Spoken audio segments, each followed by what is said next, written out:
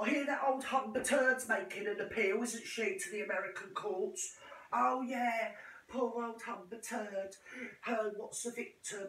Because well, it's not her fault that Johnny Depp won that court case and one thing and another, and it's very unfair what with him being a man and her having a vagina and everything.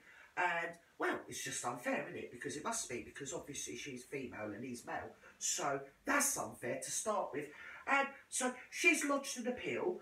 It's probably going to cost Elon Musk a few more £1 million because, well, she's like the goose that laid the golden egg on account of the fact that she's got one of his spots, hasn't she?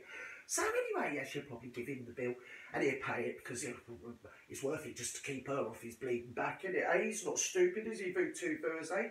So yeah, she's launched an appeal on account of the fact that she thinks that social media played far too big a part in the jury finding her guilty for defamation, which I thought was a bit bleeding rich, considering she was the little Mary that actually filmed Johnny Depp when she was going out with him and, well, uploaded them all onto social media, didn't she? Yes, all up onto YouTube.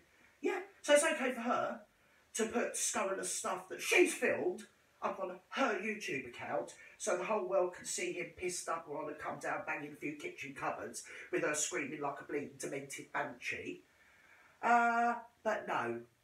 When all that evidence is placed in front of the court, she finds it all rather sort of de rigueur and kind of inconvenient in the way that she feels that social media has played far too big a part in the way the court case went.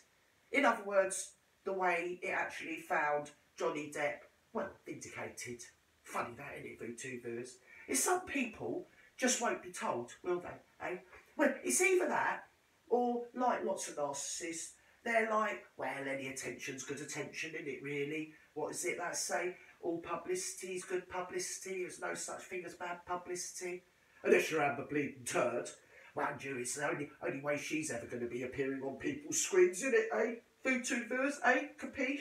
Oh, well, I better get on. Bye.